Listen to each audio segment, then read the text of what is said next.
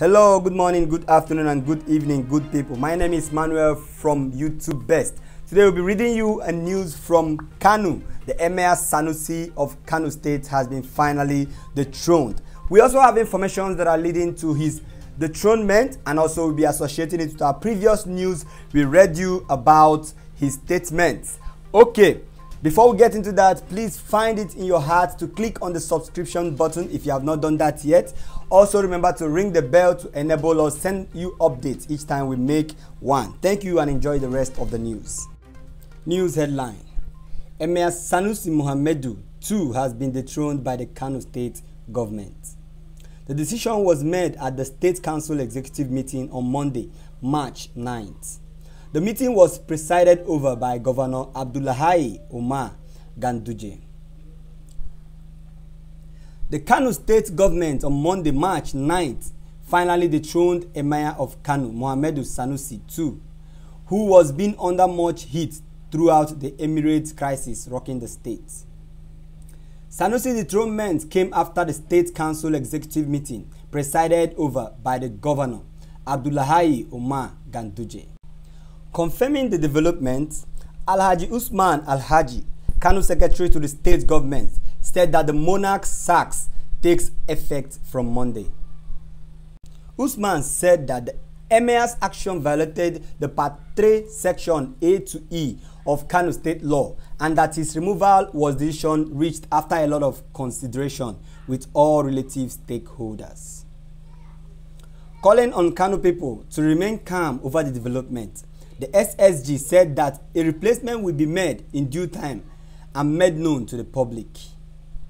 Earlier, Legit.ng reported that the immediate past representative of Kaduna Central at the Senate, Sahun Sani, had pleaded with Ganduje to tread soft in his dealing with Sanusi. Legit.ng also gathered that the former lawmaker asked the governor to forgive Emir Sanusi of any wrongdoing. Sani, in a tweet on Friday, March 6th, via his verified Twitter account, urged the governor Ganduje to forgive, forget, and move on, letting the Emir be. He reminded the governor that power is transcendent, and as such, he may need the Emir someday. The Emir was facing a fresh probe by Kano State Public Complaints and Anti-Corruption Commission over alleged 2.2 billion land scam. The first-class traditional ruler, who was expected to appear before the commissioner's team of investigators on Thursday, March 5th, didn't appear, requesting for another day. The commission, however, insisted on Friday, March 6th, that the Emir must appear before it for questioning on Monday, March 9th. The governor have been on a loggerhead with the Emir Sanusi, and many see the fresh probe as a continuation of the initial crisis that led to the creation of an additional 4 new emirates in that state. And here are the evident reasons why Emir Sanusi of Kano Emeritus was removed. The body reads: for many Nigerians, the development was not surprising at all. The Kano State governor has been in an endless battle with the dethroned monarch for months. The genesis of the battle, which had defied all reconciliation attempts, could be traced to the 2019 general election. However, let us first understand the real reason Governor Bandu attached himself to Sanusi's removal, according to a press release put out by the Secretary to the State Governor, SSG Alhaji Usman Alhaji. According to the statement by the SSG, Emir Sanusi was dethroned for disrespecting lawful instructions from the office of the state governor and other lawful authorities. One of such alleged disrespectful acts by Sanusi was his alleged consistent refusal to attend official meetings and programs organized by the state government. The state government also accused Sanusi of insubordination for allegedly refusing to attend the so-called official meeting without any lawful justification. In addition, the Bandu-led government said Emir Sanusi has repeatedly breached Part 3, Section 13, A to E of the Kano State Emirate Law 2019. Here is the press release, and I read: The Kano State Executive Council, under the chairmanship of His Excellency Governor of Kano State, Dr. Abdullahi Umar Gandu, OFR, has unanimously approved the immediate removal / dethronement of the Emir of Kano, Emirate, Mohammed Sanusi II. The Emir of Kano is in total disrespect to lawful instructions from the office of the state governor and other lawful authorities, including his persistent refusal to attend official meetings and programs organized by the government without any lawful justification, which amount to total insubordination. It is in record and so many instances Malam Mohammed Sanusi II has been found breaching Part 3 Section 3 A to E of the Kano State Emirate Law 2019, and which, if left unchecked, will destroy the good and established image of Kano Emirate. This removal is made after due consultation with the relevant stakeholders and in compliance with Part 3 Section 13 of Kano State Emirate Law 2019 and other reasons stated above. The removal was reached in order to safeguard the sanctity, culture, tradition, religion, and prestige of Kano Emirate, built over 1,000 years. His Excellency Dr. Abdullahi Umar Gandu, OFR, called on the general public to remain calm, law-abiding, and to go about their normal businesses, while a new Emir of Kano Emirate will soon be appointed. Thank you. Signed, Alhaji Usman Alhaji, Secretary to the State Government, 9th March 2020. Okay, now, the state government said if it does not check the action of the dethroned Emir, the good and established image of Kano Emirate will be destroyed. I agree with that. But why is it that the statement does not indicate the provision of Part 3 Section 13 A to E of Kano State Emirate Law 2019? I think there is a strong suggestion that it has to do with the alleged violation of the culture and tradition of the state, because the state government said in the latter part of this statement that Sanusi removal was to safeguard sanctity, culture, tradition, religion, and prestige of Kano Emirate, builded over 1,000 years. Okay, so let's continue. Also, on Wednesday, March 4th, the Kano State House of Assembly, led by Speaker Abdulaziz Gaba Gafasa, has announced its decision to probe Sanusi over alleged violation of culture and tradition of the state. According to the state legislature, the decision to probe Sanusi was taken after 2 petitions were brought before them against the person of the monarch. The petitioners accused the traditional monarch of making public utterances which contradicted the state's conservative norms and culture, adding that the gross was backed by video CD evidence. While the probe committee was asked to submit the report of its finding in 7 days' time, it is not yet clear whether it is the finding that form part of the reasons Governor Bandu finally dethroned Emir Sanusi.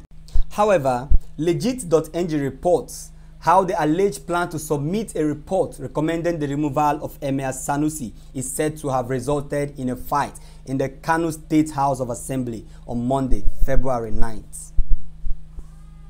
As earlier noted, the crisis between Governor Bandu and Emir Sanusi dated back to 2019. In the earlier part of last year, the Kano State Governor signed into law a bill creating 4 new emirates in the state. Political pundits claimed the move was to reduce the influence of Emir Sanusi.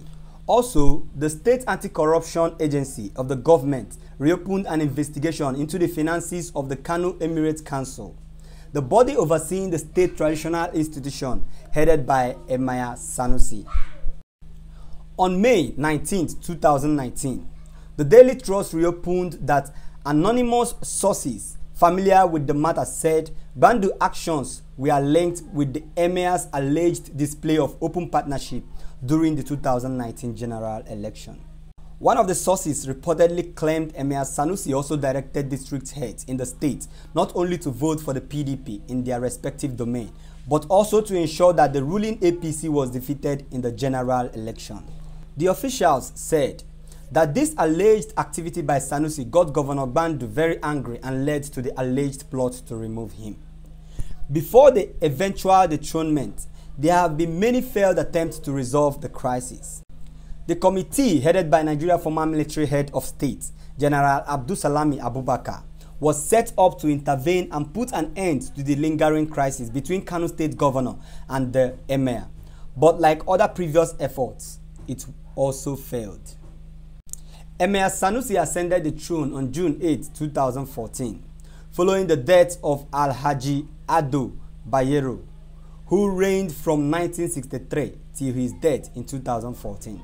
Since the beginning of the reign of Emir Sanusi, the Kano monarch has consistently criticized the perceived ill, poverty, poor leadership, lack of education, etc. in the north, which usually unsettled the northern elites. Just recently, the dethroned Emir warned the north would destroy itself if it does not change its current status and address the challenges of poverty, millions of out-of-school children, malnutrition, drug abuse, and Boko Haram insurgency. He said that no recent leader of the North can afford to be happy in the face of multitude of challenges confronting the region. If you want to read the news about this, we'll provide a link in the description below. So let's continue. He stated this in Kaduna on Monday, February 17th, at an event making the 60th birthday of Governor Nasir Ahmed El-Rufai. However, at the time of filing this report, the dethroned Emir of Kano is yet to react to his dethronement. That is it with the news. What do you think? As for me, I think like the tweet I read, and it says, history has repeated itself. In 1963, Emir Sir Muhammadu Sanusi I was dethroned as a result of power struggle between him and Ahmadu Bello. 57 years later, his son Emir Sanusi Muhammad Sanusi II is also dethroned by Governor Gwandu for the same power struggle. We read you in our previous news about the Emir on his warning to the north to desist from some activities that will destroy them. These statements were fearless, as though he don't care if he's dethroned or not. And I mentioned that this statement could lead to his dethronement because I know what Nigeria is about. There is always a prize in Nigeria for saying the truth. And coming to the side of Gwandu, was it actually the constitutional problem with Sanusi that led to his dethronement? Yes, someone must always pay the price for saying the truth. But for me, I don't think it is a personal or constitutional problem between Gwandu and Sanusi that led to this. Because if it's a personal issue, they had it long ago. The loggerhead have been there since this guy got into seat as the Emir of Kano. And if you're talking about constitutional, it is not today, based on the statement we read earlier, that Sanusi started disobeying, attending meetings, and so on. So I believe that there is a supreme authority behind this issue. So what do you think? Drop your suggestion in the comment section below as we review it. Remember to like, remember to share. Once again, this is Manuel from YouTube Best, signing off.